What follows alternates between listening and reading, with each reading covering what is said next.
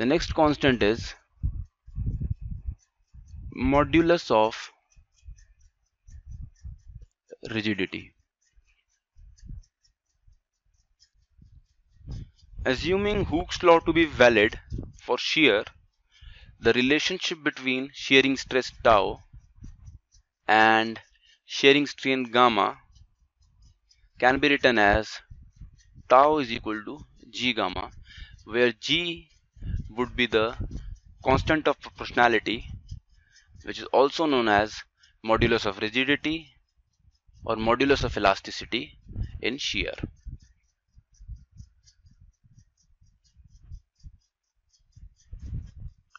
Modulus of elasticity in shear. The third term after modulus of elasticity, modulus of rigidity, the third term is Poisson's ratio.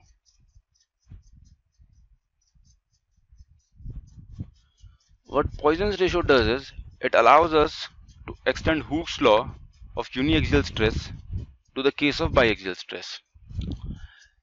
It is denoted by mu, which is equal to minus epsilon y divided by epsilon x, or minus epsilon z by epsilon x. So what does this mean? Epsilon x in a case of a bar is the longitudinal strain. This is a strain in the direction of force. Epsilon y and z will be the strains in the lateral direction. Okay, so how Poisson's ratio helps us to connect the Hooke's law of uniaxial stress to the case of biaxial stress? If we want to write the strain in x direction in a bar or a plate, in a plate, when there are two stresses, sigma x, sigma y and sigma x are applied,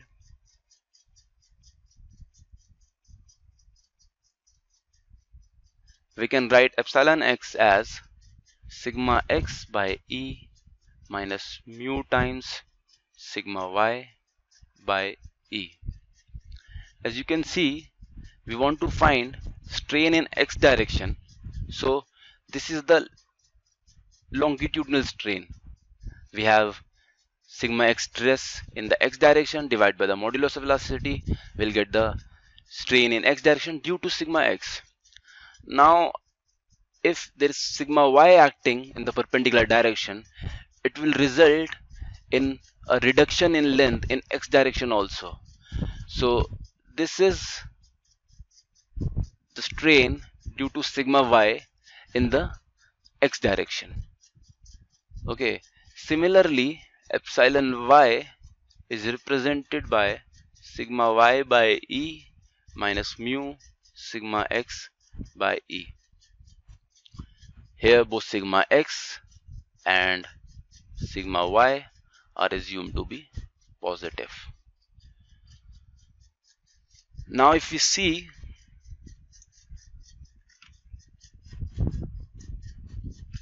the case of three-dimensional stresses,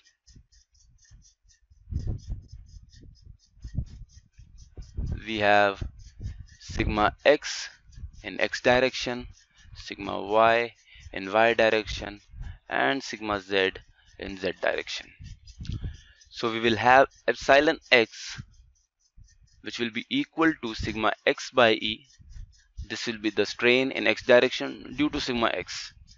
Then we will have mu times sigma y by E. This will be the strain in x direction due to sigma y. As sigma y is positive, it will produce a reduction in strain as shown by a minus sign. Then we'll have minus mu times sigma z by E. This will be the strain in x direction due to stress sigma z.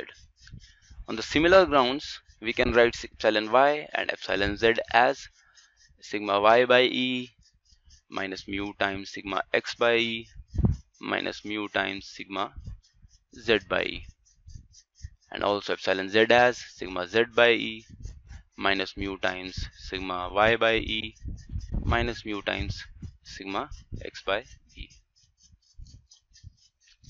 So now I think this is clear. Now let's move on to volume change.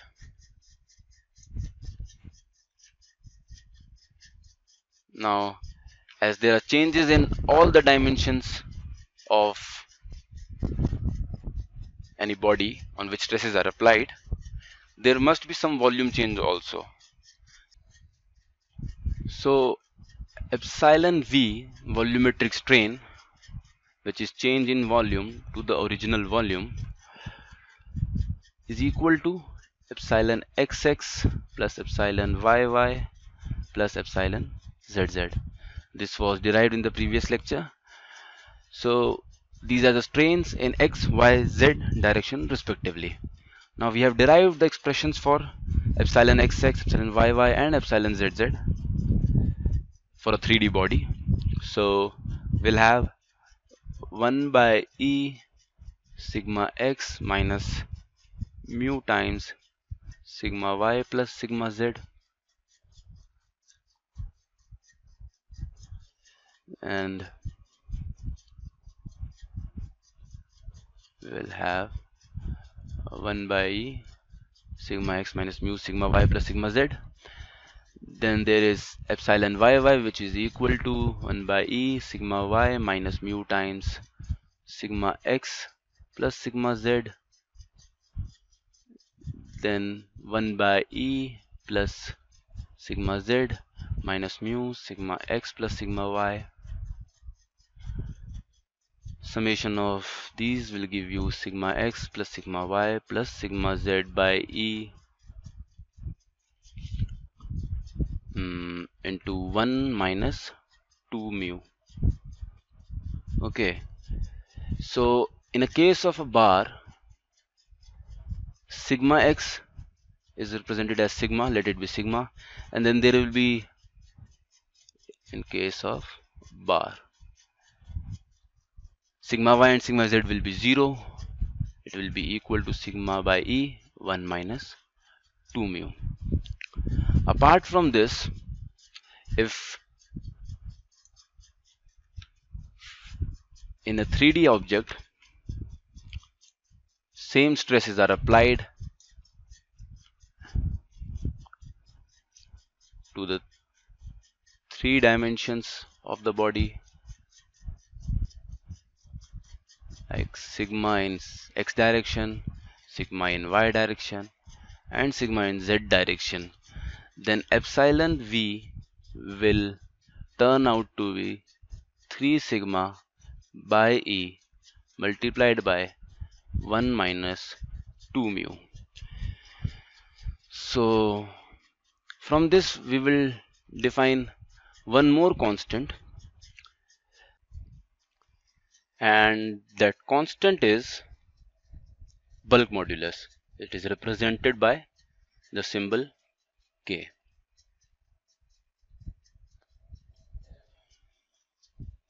K is defined as the stress acting on this 3D object, sigma, divided by the volumetric strain.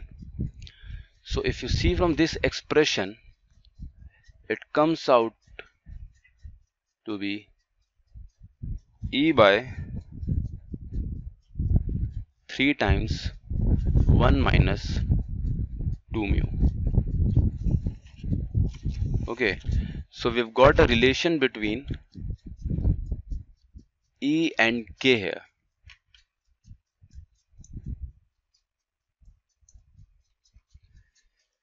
here.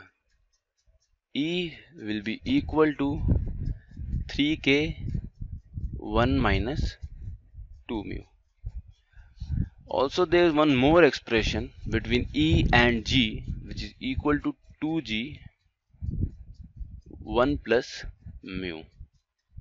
So all in all, we have E is equal to 3, we have E is equal to 3k 1 minus 2 mu, which is equal to 2g 1 plus mu. This is one of the very important expressions that you should remember. So this lecture is over for now. We'll meet in next lecture.